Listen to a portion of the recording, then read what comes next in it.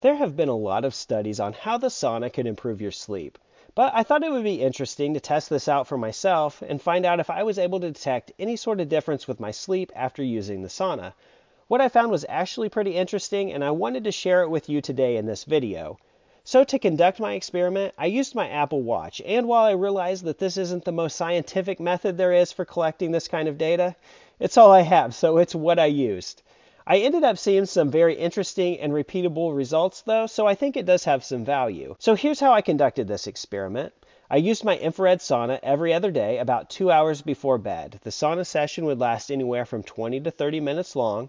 I would cool off at room temperature for about an hour, and then I'd take a shower, I'd relax for another hour, and then I'd go to sleep. On the nights that I didn't use the sauna, I just took a shower about an hour before bed, I relaxed, and then I went to sleep. The first thing I noticed was that I fell asleep so much faster on the days that I had used the sauna. From the time that I turned off the light, I was usually asleep within 2 minutes. On the nights where I didn't use the sauna, it generally took me anywhere from 5 to 10 minutes before I would fall asleep. My body certainly felt like it was much more relaxed on the nights that I used the sauna. So after a month of collecting my sleep data, here's what I found. On the nights that I used the sauna before bed, I had significantly more REM sleep than I did on the nights where I didn't use the sauna. I often found that the next morning I had much better dream recollection as well. On average, I had 22 and a half minutes more of REM sleep on the nights that I used the sauna than I did on the nights where I didn't use it. A few years ago, I tested several sleep aids that included lavender essential oil, CBD oil, melatonin supplements, and even a hot tub. And the sauna improved my REM sleep over all of those things. The sauna has by far been the number one thing that I have found to improve my REM sleep. An interesting thing that I discovered through this experiment is that the sauna has been shown to drastically reduce the chances of somebody getting Alzheimer's or dementia. And one of the leading predictors of someone developing Alzheimer's or dementia is a reduced REM sleep cycle.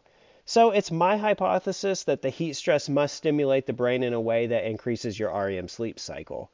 The night that I got the least amount of REM sleep after using the sauna was still better than the night where I got the highest REM sleep without using the sauna, so I found that data point to be kind of interesting. The amount of sleep I got after using the sauna was also slightly better than the nights where I didn't use the sauna, which I assumed was due to the fact that I seemed to fall asleep much faster on the nights that I used the sauna. The amount of core sleep and deep sleep I got on the nights where I used the sauna was actually slightly less than I got on the nights where I didn't use it, and I suppose that was because I was just getting so much more REM sleep.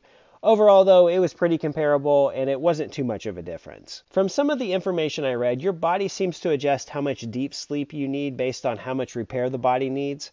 I speculated that since I had been using the sauna and it had increased my blood flow throughout my entire body, that perhaps my body didn't need as much repair those days. That's just speculation on my part, though. So that's how sauna affected my sleep. I found it to be a bit interesting, and hopefully you did as well. That's all I have for you in this video. I want to say thank you for watching, and I'll see you in the next.